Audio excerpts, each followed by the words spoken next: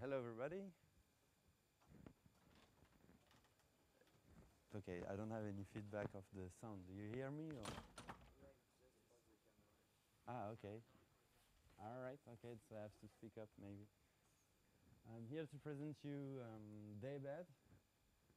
It's a storage as a service with a special component, but it's not especially special, but it's a tool targeted at front-end developers. It's a REST API, and I hope you like it. I'm Mathieu Plat. I've been working with PostGIS a lot, and I maintain a dozen of leaflet plugins. So you might have crossed my name there. And I'm mainly a JavaScript and Python developer, and I just entered at Mozilla in December. You can find the slides of this presentation at this address. You won't have the time to copy it anyway, so just go on. I would like to think a little bit about how you build a simple application where users can, let's say, put pins on the map, and other users would get them back. Well, like a sharing location sharing application. Usually what you do is like, okay, you need somewhere to persist your data. So basically you have a very good idea. Very good idea comes up in your mind, and you easily build the JavaScript part, the web mapping part. Then you would ask a backend developer to develop an API, web API, and deploy it. And then you're good. You have your JavaScript code talking to some server or API. Basically what Daybed does is to skip that part and allows you to think about an idea, implement the JavaScript, and you just have to plug it on the Daybed backend. So you don't need backend developers anymore, or you don't have to put your hands in deployment of APIs and stuff like that. So how did Daybed come up in our mind? Basically, I was working in a services company where every time I was asked to develop some application where users could upload geographic data and others could then get it back. So like mobile application where you share your location, or where you take a picture of a specific flower and upload the data, and then users can see the map of all flowers and stuff like that. So it was always the same, a collaborative spatial app, and I was tired of always deploying, coding APIs, just changing a few fields, deploying it, and I was tired of that. So I wanted to do something to prevent us to reinvent the wheel. And another friend was thinking of a Google Form alternative. So basically an open source version of Google Forms. And we've talked together and realized that we could develop a web API that would be reusable. Like you just define your model there, push some data, and get it back. It would also allow us to prototype web application very easily, so that maybe you have a customer is talking about something, you just implemented a very small prototype, and you can show it to him live, like a few hours later, you have something working.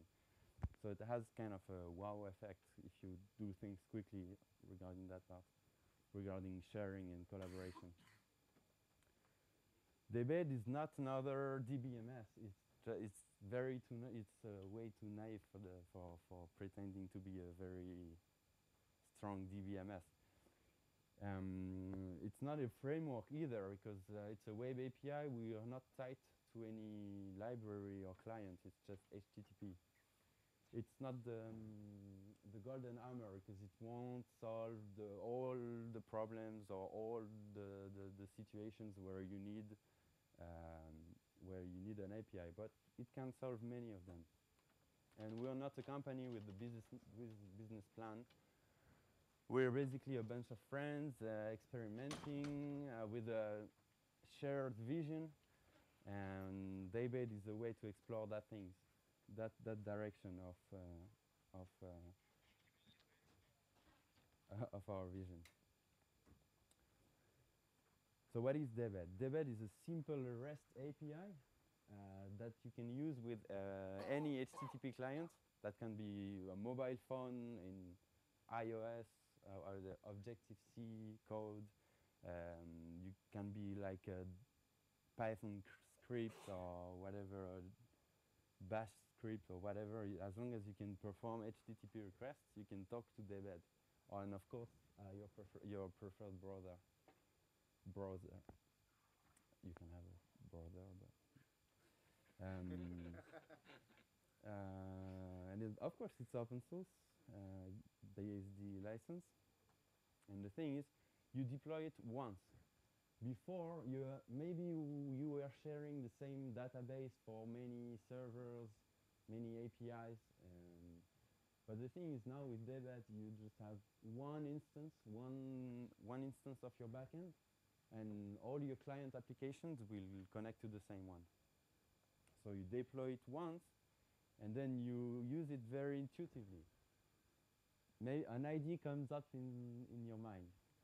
Then you think of the models, relations, permissions, the fields of your models, the types of the fields of your models. You put everything in a JSON, you push it to Daybed, and that's it. You have your endpoint where you can then, in your code, create records, post them there on the endpoint of your model. And then with using a GET request, you get all the records, and you can, for example, populate a map. Under the hood, it's using Pyramid. It's a Python framework. Cornice, which is like a API toolkit on top of Pyramid. Conundrum is used to validate the data against the schema. And Redis is used as the default backend for persistence, but we also have CouchDB, and you could also, if you're motivated, develop a PostgreSQL backend as long as it fits the vision. And we're using Elasticsearch to index and provide a search engine and faceting and stuff like that. So you can see Daybed as a layer that provides record validation, authentication, and permissions on top of a NoSQL database. That's basically the way we could define it.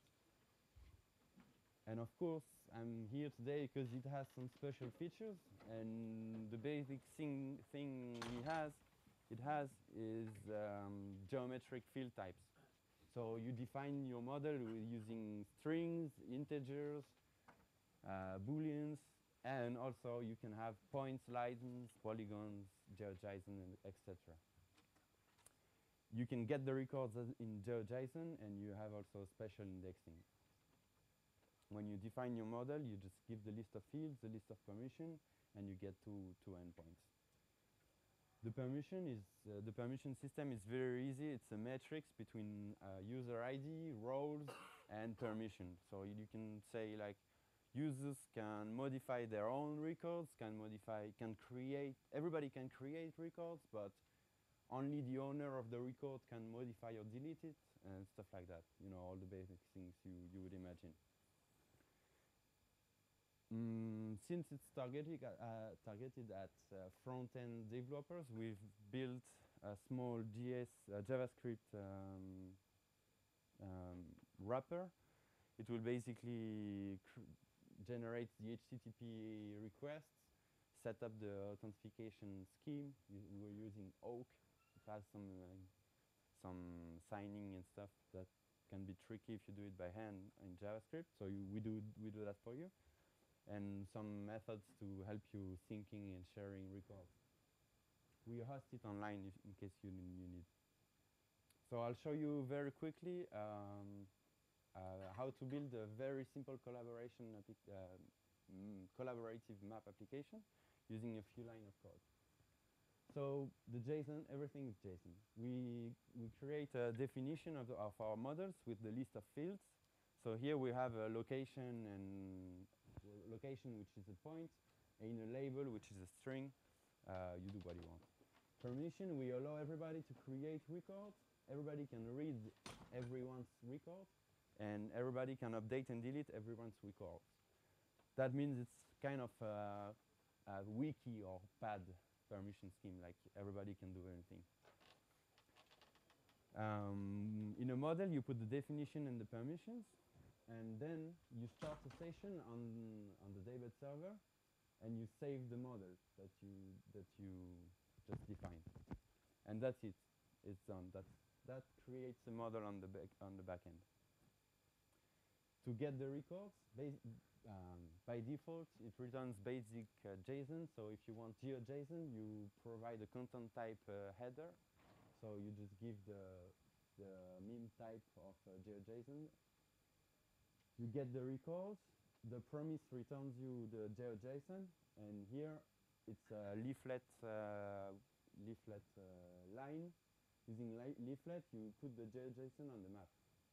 I use leaflet here because it has very short syntax and initialization, but of course it's agnostic. You can use the one you want, like OpenLayer 3. To create a record, what we do here is like when you do double click on the map, you get the location of the mouse, and you save the record on the back end. So on double click, get the point. The best joke of web mapping is that leaflet chose to use lat long instead of long lat, but anyway. So using the same mechanism, you do save record, give the model ID, create a record, so that would be a new record. The label, I just put a string here, building. The location, I give the pointer, just got on the under the mouse. And that's it. When it's done, you get the record back, and you put the marker on the map. You also obtain the record ID on the database, so you can associate it to the layer.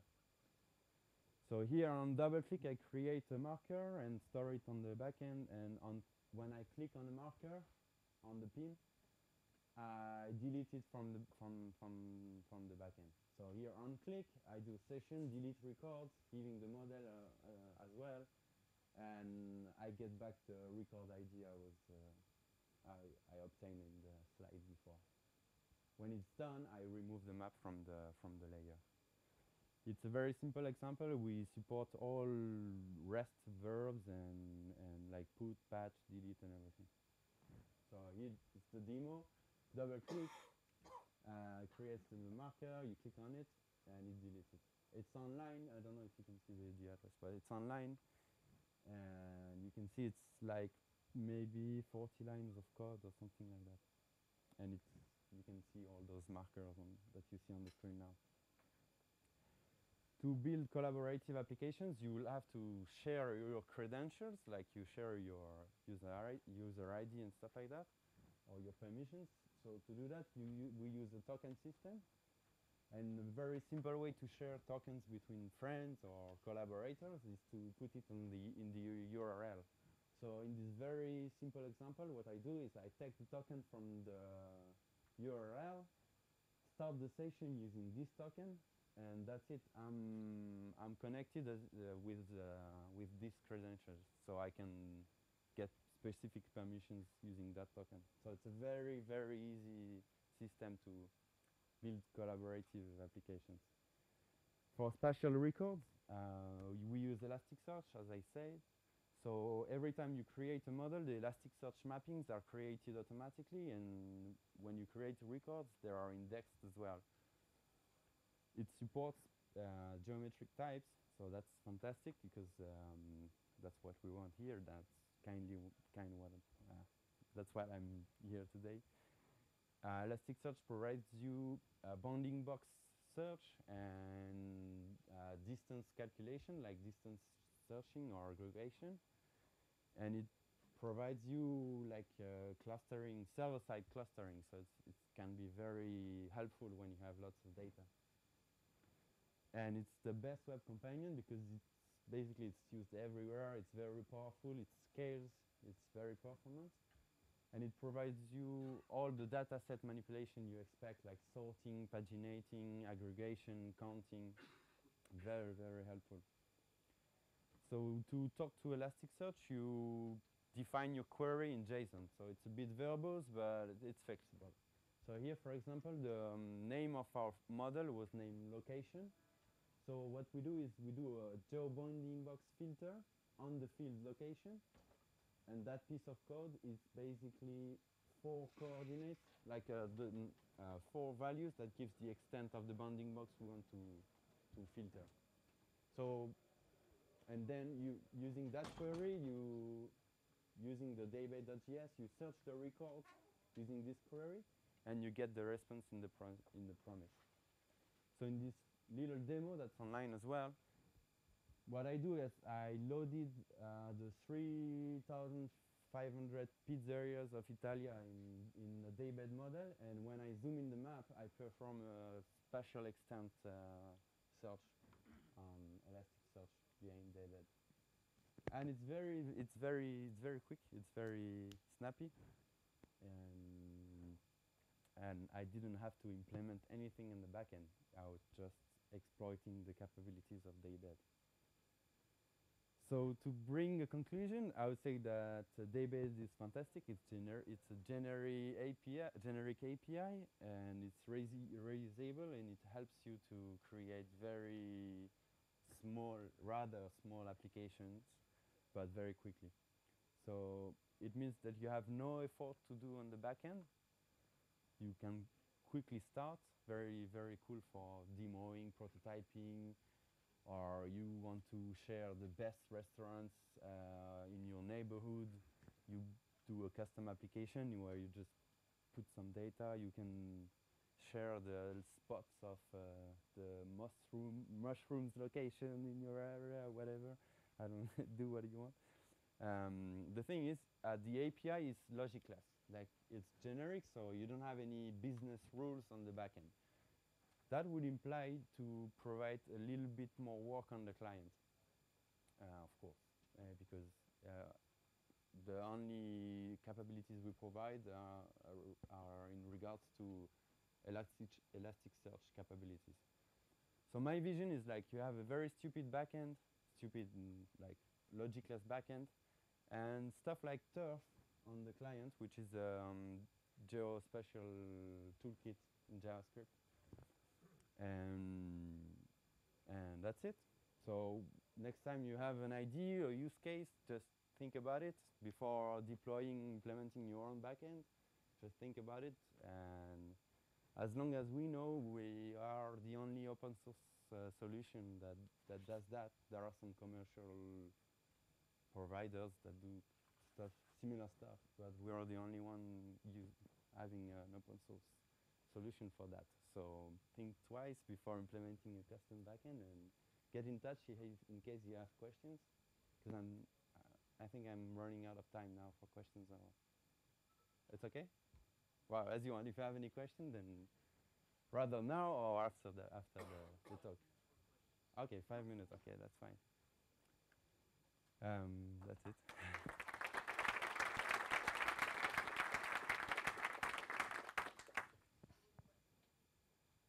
Yes. Yeah, we implemented very simple relations, like one off, any off, and I think that's basically it. But so far we don't provide any strong constraints between those relations. Stuff you would expect, like when you remove it from one side, it will like trigger a cascade or a constraint error and stuff like that. We don't do it yet. I mean, well, that's not against our vision. It's just that it takes time to provide a very strong system to do that. And also, what I had in mind is to provide relation reversing. Like when you define a model that has a relation in one way, then from the other model, you can explore like the data set from the other way. That is not available right now, but it's part of our vision. But depends.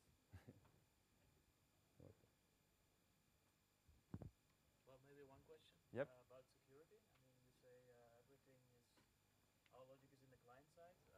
Is there any way to like have a login and then get only those features which are, yeah, which you can use from Elasticsearch then, or Yeah. whatever?